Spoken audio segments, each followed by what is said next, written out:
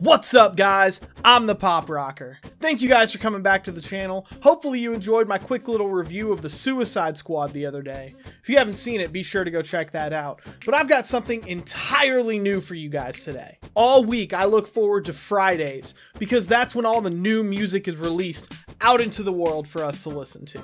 Every Friday I like to take some time to myself, sit down, relax, scroll through the iTunes store, and then spend way more money than I should on music I could get for free on Spotify. But support the arts. And I decided, why not try to make something else out of that? So I'm bringing to you my weekly music haul. It's another new series I'm going to be trying out, where I take all the music I find every Friday, listen to it, and tell you guys what I think. Maybe I can give you guys something new to listen to as well. Now, as the name implies, this will be a weekly occurrence, except when I can't manage to do it. If you've been around on the channel for a little while, you probably know that keeping up with schedules isn't my best asset. And honestly, some weeks there just isn't anything good. But this week, there was plenty. So let's go ahead and jump into everything I found. Nas, King's Disease 2. So for a Nas album in 2021, it's actually pretty good. It definitely wasn't album of the year by any means, but Nas has been around for like 30 years, and most musicians pretty much lose their polish by then.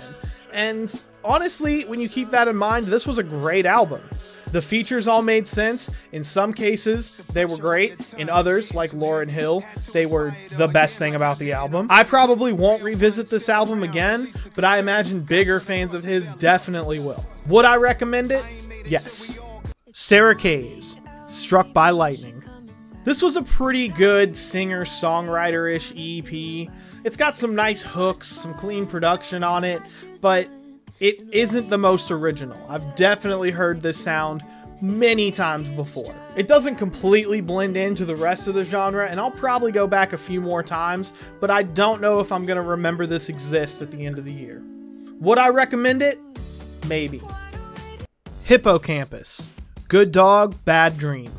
This was interesting. I've never heard of this band before, but based on some research I did, I guess I probably should have. It seems like they've got a fairly decent following considering how long they've been around. This basically sounds like the kind of EP that people in college 10 years ago would be passing around campus everywhere, and maybe that still applies now. I don't know. This wasn't really my thing, but for people who like this kind of music, I think they'd probably enjoy it a lot. Would I recommend it? I'd say check it out and see if you're into it, but I'm not. Foxing, Draw Down the Moon. I honestly don't know how I feel about this album. I had heard some Foxing songs in the past, but never like a full project from them, so I wasn't really sure what to expect going in, and I'm honestly still not sure. I'd say this album is what happens when you mix Tame Impala with Taking Back Sunday and sprinkle in a little extra angst.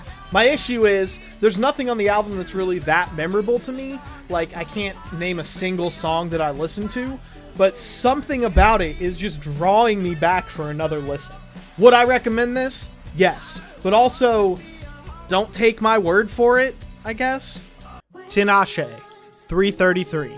Oh my god, I love this album. Every single song feels unique, and there's never a dull moment across 16 tracks. 16! Tinashe has this ability to completely show up with something creative out of nowhere, but doesn't overdo it, so every single time it feels completely special.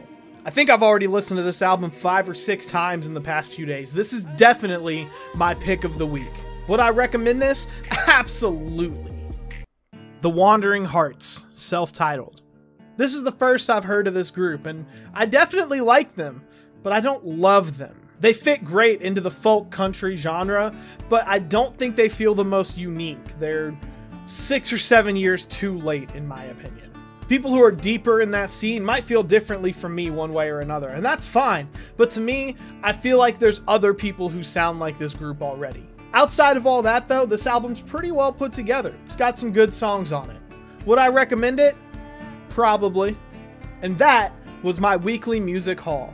Thank you guys for watching. I know I ask you to comment a lot, but if you guys could do me an extra special favor and give me some feedback on this series, it's something that I really want to pay attention to and do something great with.